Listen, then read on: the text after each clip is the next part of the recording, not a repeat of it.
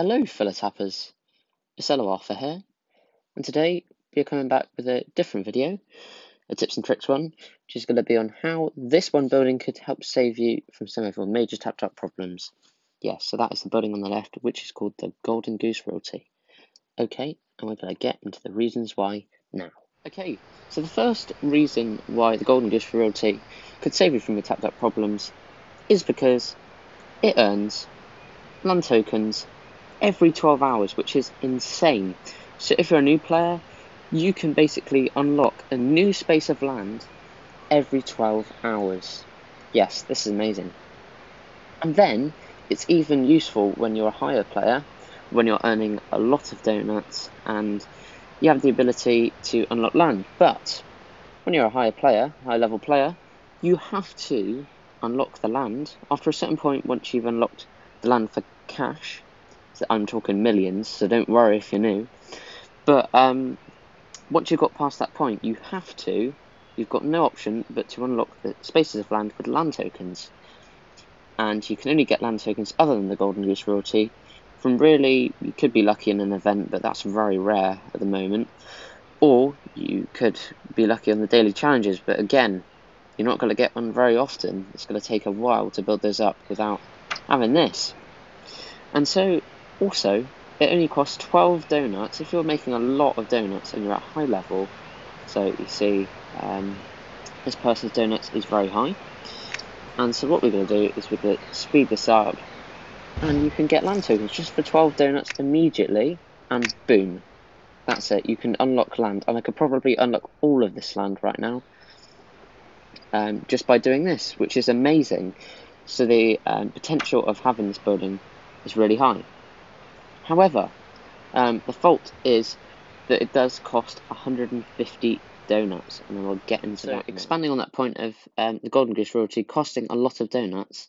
So basically, aside from it being a really good way to earn land tokens, it is a rare building, so that means that it's not going to be in the Yearbook Mystery Box. So 150 donuts is the cheapest amount of donuts that you could get it for.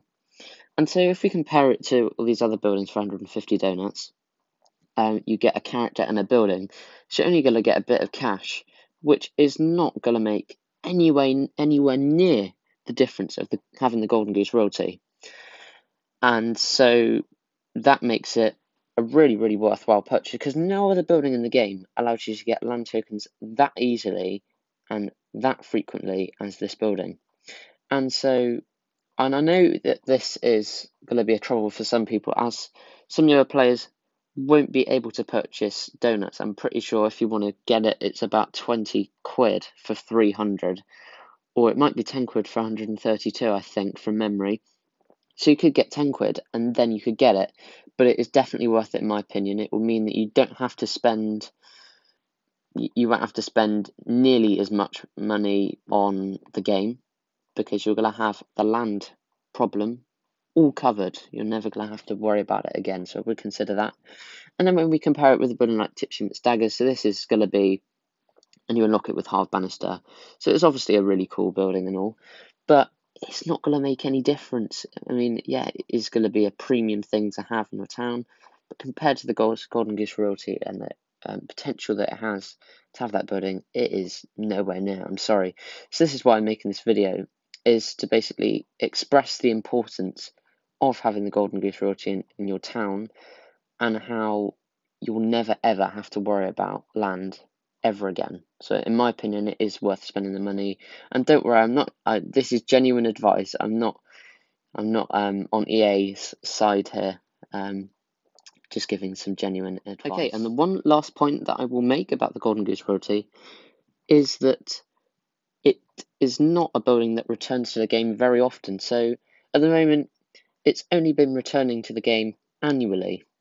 And so for 150 donuts, there is a possibility it can come in the Black Friday event, but I don't think that's very likely, considering.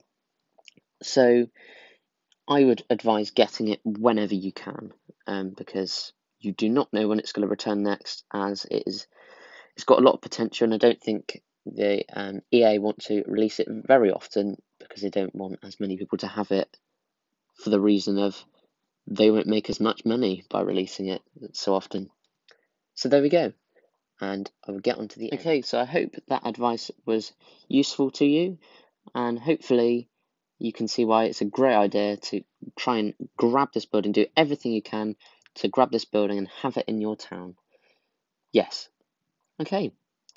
So that sadly brings us to the end of this video, but please remember to hit the like and subscribe button if you enjoyed, and it would also be great if you could check out the description box because there's some cool stuff in there as well. So thank you ever so much for watching. I hope you have an awesome rest of your day, and goodbye.